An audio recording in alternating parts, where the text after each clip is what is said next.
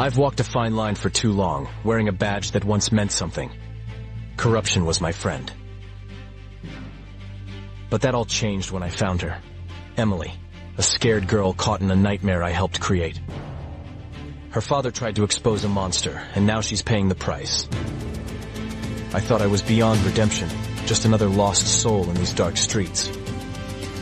But as I step into the shadows of the city I once controlled, I feel something stir inside me, a flicker of hope. I'm not just fighting for her life, I'm fighting for my own. This isn't just about saving a girl, it's about reclaiming my own humanity.